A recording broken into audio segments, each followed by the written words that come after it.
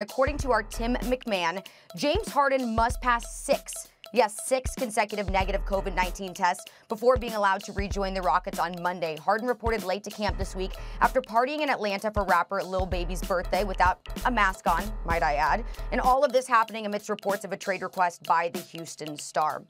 So, Stephen A., Harden wants to be traded. He's been very adamant about it. If he is, will he be better suited for Brooklyn or for Philly? Well, the first thing I want to say is this. A lot of people are giving him a lot of heat because of how irresponsible they believe and unprofessional he has been. If it was an aberration, my attitude is this with James Harden. He did it on purpose because he wants to emphatically send a message to the Houston Rockets. He wants to get the hell out of there. He doesn't want to be there anymore. He might want to end his career there a few years from now and come back, but he wants to go someplace else where he's got a shot to win a championship. That's his priority, and I think this was a maneuver he used to try to force Houston's hand. It's unfortunate, but we've seen it before when players are desperate to get out of a situation. Having said all of that, if I had to choose between the two, I would choose Brooklyn for this reason and this reason above all else. I think James Harden, with Kyrie Irving and Kevin Durant, is the only possibility to dethrone the Los Angeles Lakers. I don't think anybody else has a chance. I sincerely mean that from the bottom of my heart. I think that the Lakers are not only clear favorites, they're prohibitive favorites by a distance.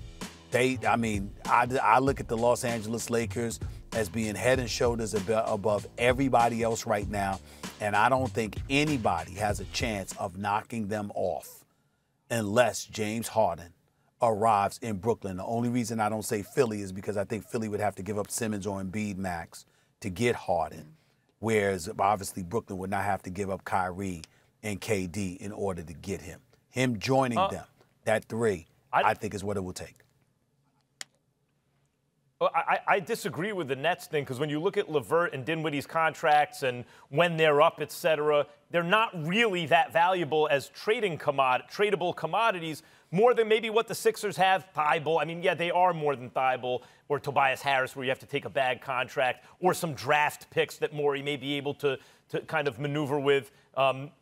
So I would say if we're assuming that you can add James Harden without giving up, obviously not KD or Kyrie, then why do we have to assume that you must give up either Simmons or Embiid to get Harden in Philadelphia?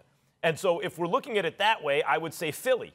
But more than that, Stephen A., even if we're not looking at it that way, I think I'm going to say, I'll say Philly. And here's the reason. If he goes to Brooklyn, they will be favored to, at the very least, make the finals. You have two MVP players, caliber players in KD and James Harden, and you have more than just an all-star in Kyrie Irving, right? And yet, how do we know how the chemistry works there? Because James Harden hasn't lasted long with any other superstar. And Kyrie's a ball stopper. By the way, Kyrie's one of my favorite players to watch. I know it sounds like I'm negative on him a lot. He might be the best show in the NBA. He's way up there. But he's a ball stopper, and so is James Harden. How does that work?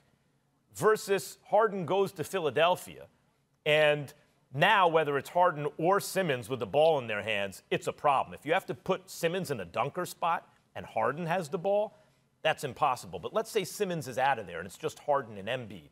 How does that work? Inside out with Harden and Embiid? Yeah, because Embiid is a force to be reckoned with, and obviously so is Harden. And if you win there, not only is the fit better, and you're playing for the GM who knows all about you, have a good relationship with, but if you win in Philadelphia, it wasn't like as soon as you got there, if you don't win, it's a disaster. Mm-hmm. You have a good chance to win, and if you win, you get credit.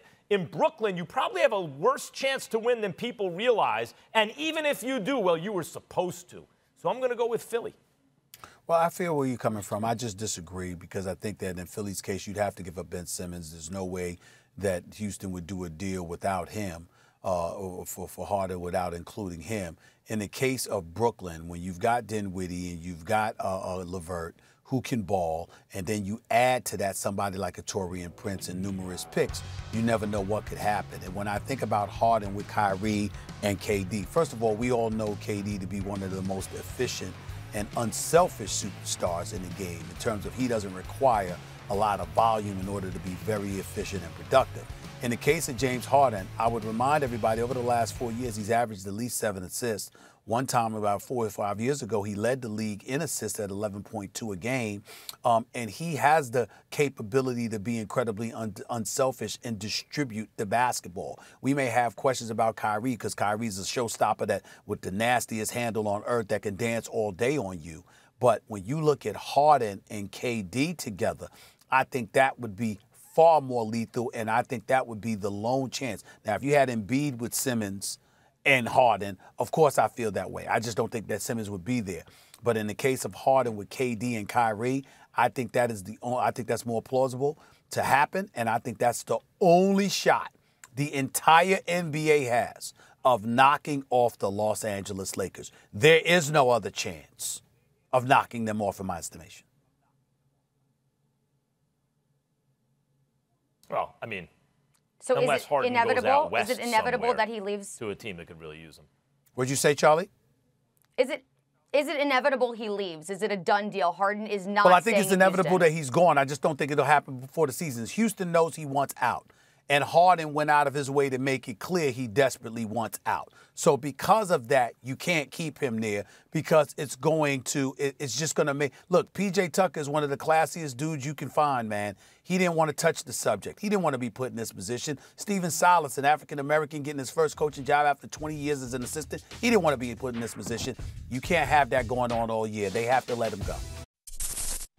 Thanks for watching ESPN on YouTube. For live streaming sports and premium content, subscribe to ESPN+.